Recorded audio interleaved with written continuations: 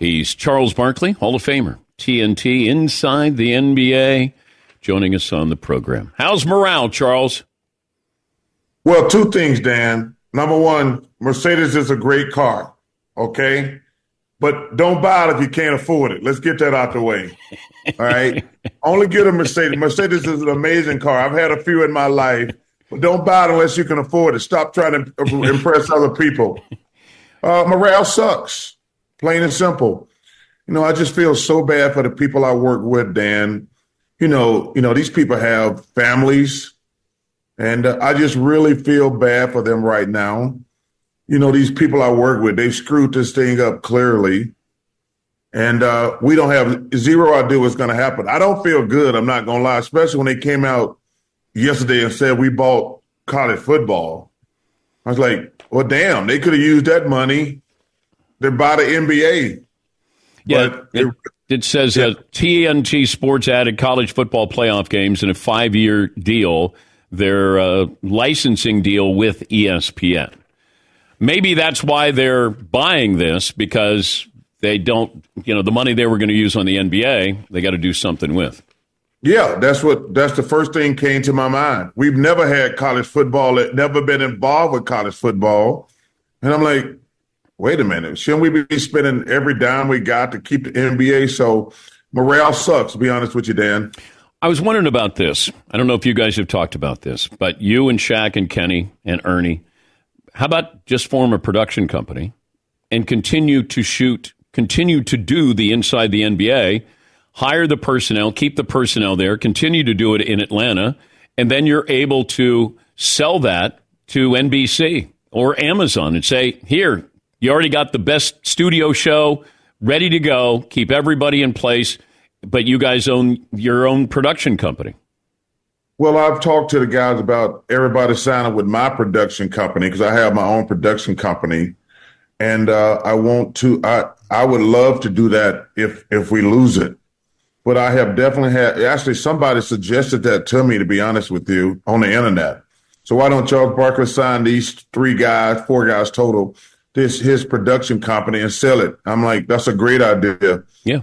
But like I say, we're just sitting back waiting on these people to figure out what they're going to do. My 2 favorite wines are Inglenook and Opus. And these clowns I work for, they've turned us into Ripple and Boone's Farm and Thunderbird. Like, we got the best studio show. And it's so funny, we just won the best studio show, but these fools turned us from Inglenook and Opus into damn Boone's Farm and Ripple. It's crazy. You're actually angry. I am. Dan, it's so interesting. I've been spending a lot of time with the crew lately. They've been with these guys where I spent time with they bring their newborns in, they bring their kids in, they'd come in like when they were in high school, and now they're graduating for college. I mean, that's how long, Ernie's been there 32 years, Kenny's been there 27, I've been there 24, but think about that. Some of these people I work with, they brought their newborns in to say hello to us. They brought them in high school when they graduated, and now they've already graduated from college.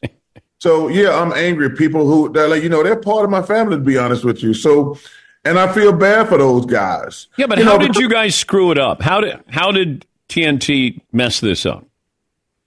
Well, I think the first thing is, they came out and said we didn't need the NBA.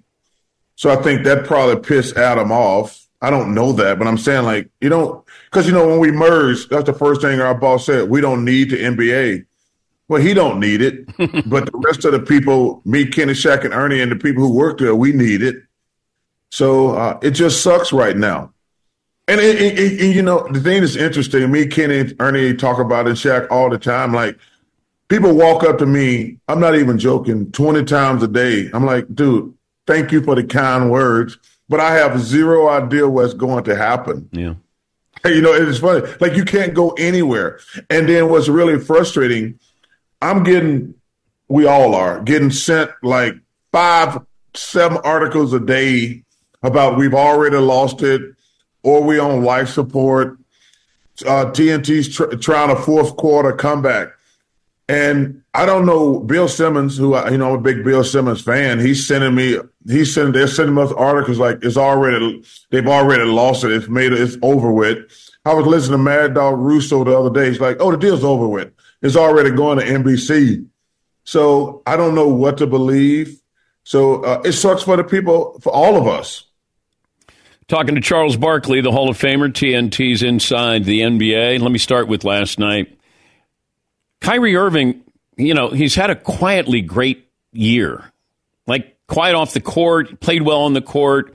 And it's almost like this resurgence maybe with Kyrie that now we kind of rediscover his basketball talents there. What do you see when you see Kyrie now? Well, I think it's great that people seeing what a great player he is instead of all the stuff that was going on when he was in Brooklyn and things like that, because he's an unbelievable player. Dan, I'm really glad I went back and looked at a bunch of tape on my 2 off days and said, because I was caught up in the excitement. I said, man, in Minnesota. But then when I went back and looked at tape for 2 days, I was like, damn, the Mavs going to win this series. And I still think they're going to win this series. They got a lot of severe matchup. If they guys, what's scary about that game last night is they didn't make any shots. I think they were 6 for like 30 from 3. They're going to get wide open threes because my biggest concern of Minnesota, they got 2 issues that I don't like. Number one, I don't think they can guard a good 3-point shooting team because they play those 2 big guys. And secondly, Karl-Anthony Towns, who's a very good player, I don't think he ever used his size to his advantage.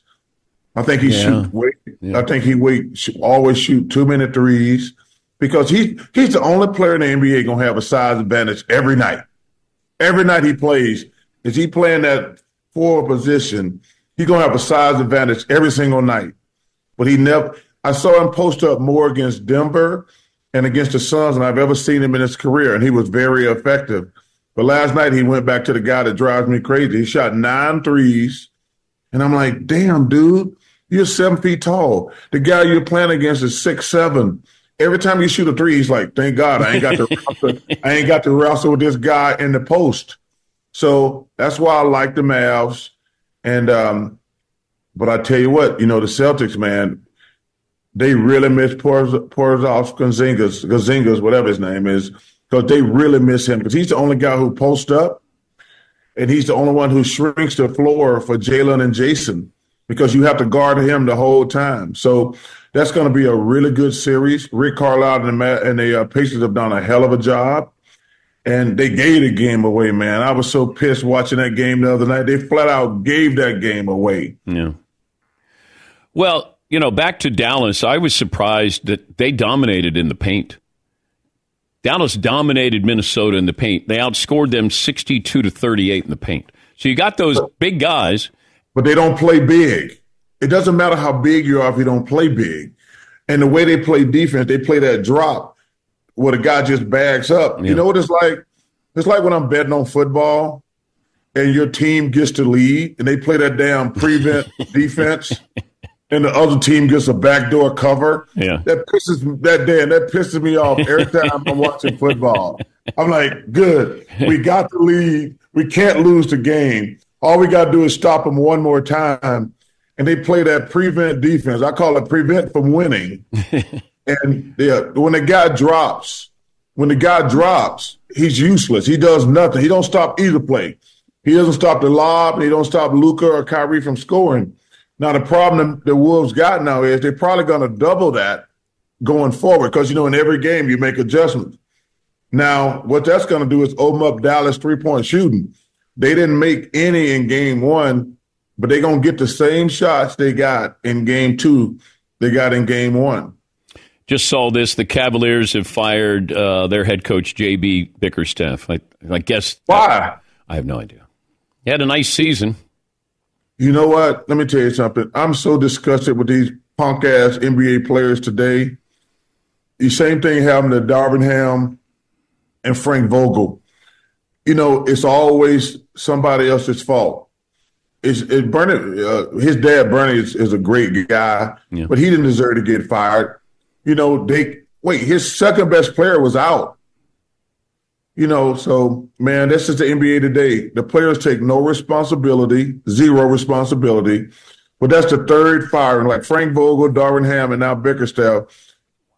But when I interviewed for a couple jobs for a general manager, I wanted complete control. Wait. Hold on. When's the last time you interviewed for a front office? I've interviewed for 3 front office jobs in the last. It's been probably about 5 to 7 years, but I wanted complete control because I know. Because as a general manager or president of basketball operations, you get to fire like 4 guys before people realize you're the problem. I do. I think being the president or the GM is the best job in there because you're the one who picking the players and you're the one who making trades. But I think you get to scapegoat at least 3, more likely 4 coaches because people never say who put this crappy ass team together. It's easier to fire the coach.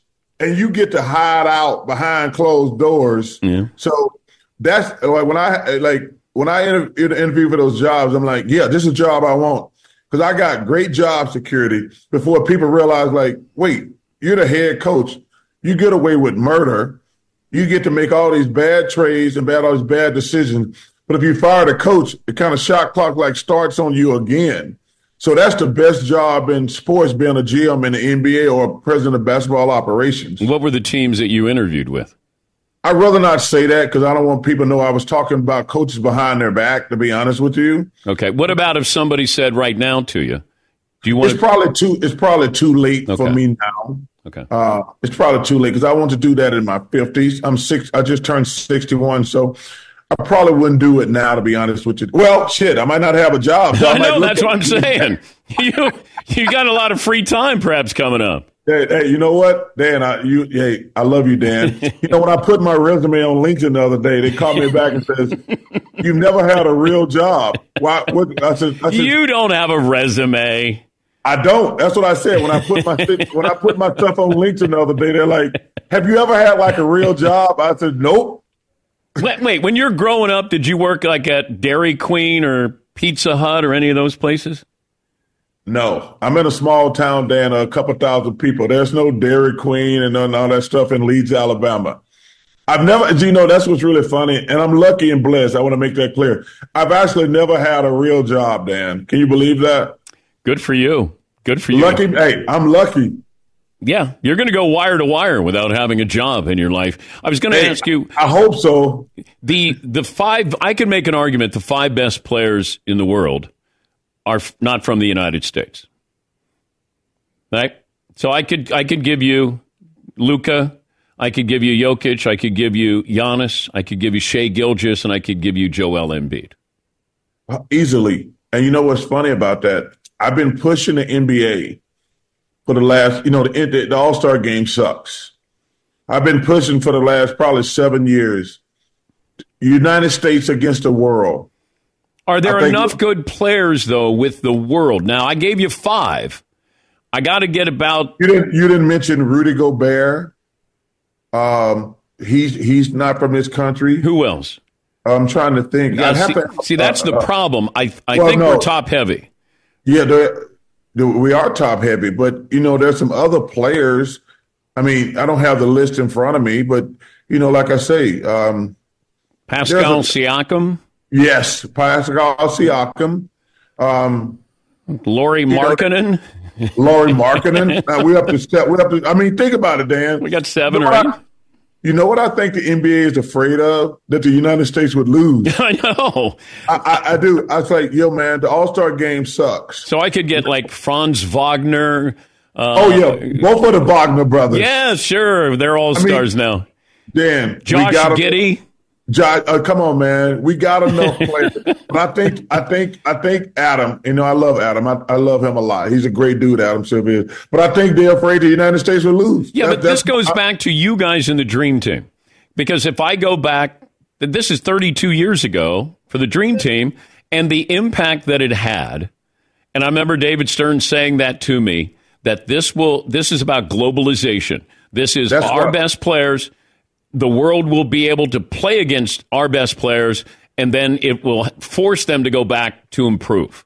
And it turned out to be true. Well, that's why I think David Stern is the greatest commissioner ever. He made the NBA what it is today. Yeah. It's a global game. Yeah. You know, when we go overseas and play, there's 50,000 people in these arenas. That's the genius of David Stearns.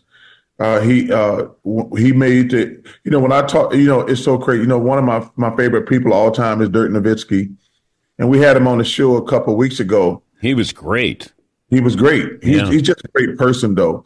And he was telling this story that the reason he wears 41 is because of me. Because, you know, on the Dream Team, I had number 14, and Robert Pack wouldn't give him 14, so he wore 41. And he told, and I knew the story. And Dirk, like I say, Dirk, man, it wasn't just a good dude. And you tried to get him to Auburn, didn't you? I did. I tried to. You know, it's so funny. We were playing, like Nike had always taken us to different countries every year. And Dirk's got like 31 at halftime against us. Like, we NBA players. We're all in our prime. He's got like, yo, man, who this damn skinny-ass white dude? Dirk's got like 30, 31 at halftime. And Scottie Pippen like, I got him in the second half. I got him. And Dirk finished with like 50. And I was like, yo, man, who the hell are you? And he just like, I'm Dirk Nowitzki, blah, blah, blah. I said, yo, man, how much money you want to come to Auburn? He's like, I got to go in the Army. I said, yo, man, you're 7 feet tall. Your ass not going in the Army. And I got all his contact and everything. And Nike called me like a couple months later and like, he got drafted. And I was like, oh, man, I would have loved him at Auburn. But no, I don't want to say you were NIL before NIL. Hey, brother, I just want Auburn. I just want Auburn to be good. Can you imagine? I didn't even mind Dirk breaking all my records. He would have been great at Auburn. Yeah. You know, but you know what's crazy? And I hate to say this about the guy because he was a really good dude, but he passed away. Robert Tractor Trailer. Yeah. You know, people don't even realize this, that the Mavs didn't even draft Dirk. And if you look at it, and that's probably going to go down. Like I said, Robert was a great kid and a good player. But if you look at it from a serious standpoint, that's probably going to go down as one of the worst trades ever. You know, that's going to go down as one of the worst trade ever. But Robert was a good dude. I hate to talk back. He passed away a few years ago. Good dude, good player. But trading Robert Tractor Trailer for Dirk Nowitzki is going to go down. That's got to be one of the worst trades in the history of civilization. Well, you also had the one the Celtics did with was that Joe Barry Carroll? And they ended up getting Robert Parrish and Kevin McHale for Joe Barry Carroll. Yeah, that's a bad one, too. That's a real bad one. Also, the Sixers, what they got for you when they traded you to Phoenix, that wasn't very good. Well, they got 4 good players. Nice. You're being friendly, complimentary. Damn, they got 4 players. What else you want, Dan? Well, he may need a few more good ones, though. Yeah. So what do you do today on an off day in Minnesota? Yeah, Dan, I need to talk to you about your show. You got to start doing your show later. I'm not used to getting up early. Hey, Dan, I want to tell you that before damn, Dan, I'm only up this early. Okay. Right? I'm going right back to bed. Okay. But no, so I got to do your show. I got to do 2 podcasts. I got one of my friends from Philly is a guy named Mike Missinelli. I'm going to do his podcast. And I got a girl from Phoenix. Her name is Cameron. I'm doing a podcast with her. And then I got 2 friends I got to get together with today, Jesse Ventura. Look at you. And I got another friend who lives here named Ezra Tuawolo. I hope I pronounce his name right. Ezra is a really good friend of mine. I forget. I keep pronouncing his name good. Tuarello, I think his name. Wait, he's a really good friend, but you can't pronounce his name? Yeah, I don't know. It's because I don't. I call it. You know. I think that he's Samoan. I think he's so too. Yeah, defensive line. Ezra is easy. Yeah. Tuawolo. Now, who in the hell is calling my room? Now, see, this is somebody I don't know. Because you're under an alias. I'm under an alias. Okay. And my phone never rings in the room. Could it be Shaq? No, Shaq. No. Shaq would call me. First of all, I have to tell Shaq all the time. The dudes don't FaceTime each other. He always FaceTimes me. I'm like, dude, we're men. Men don't FaceTime each other. That's stuff women do. Men don't FaceTime each other. You know who does that all the time is Dan Le Batard. Oh, I love Dan. I love Dan. His mom is the sweetest lady in the world. His dad, old fat ass dad. Yeah. Every time I see him, I want to punch him in the face. I do. But his mom is a saint. Yeah. Miss Lourdes is a saint. But his fat ass daddy, he takes shots at me all the time. And I just want to punch him in the face. I really want to punch him in the face. Wait, you want to punch him in the face or Skip Bayless if you had to choose? Oh, man. That's asking like me to choose between oatmeal raisin and white chocolate macadamia nut cookies. Those are my two favorite cookies in the world. White chocolate macadamia or oatmeal. Damn. It'd probably be Skip Bayless. Okay. I'm going to go with the white chocolate macadamia nut. That's the best cookie ever created other than oatmeal raisin. Have fun. Thank you for getting up. Thank you for getting up. No, Dan, I'm telling you, man, I got a lot of love for you. And thank you for having me. Tell them nerds you work with. Hey, hello. Nerds, Charles says hello. Yeah, Hi, Chuck. Yeah, they're waving. Hey, who else you got on the show today? Just really you. Wait, Dan, who else you got on the show today? Just you. That's it. Okay. That's how good you are. Stand alone. I don't want anybody to go, I don't know if it was Charles who said it or, if it was Steve Smith who said it. I don't know if it was Chris Webber or no, just you. And hey, Dan. We got the four guys you were traded for will join us next hour. Hey, Dan, if you want me to buy you drinks and take you to dinner, you better get to me soon while I still got a job. Because after that, I'm not buying anything, any drinks or dinner once I get fired. Fair enough. Thank you, Chuck.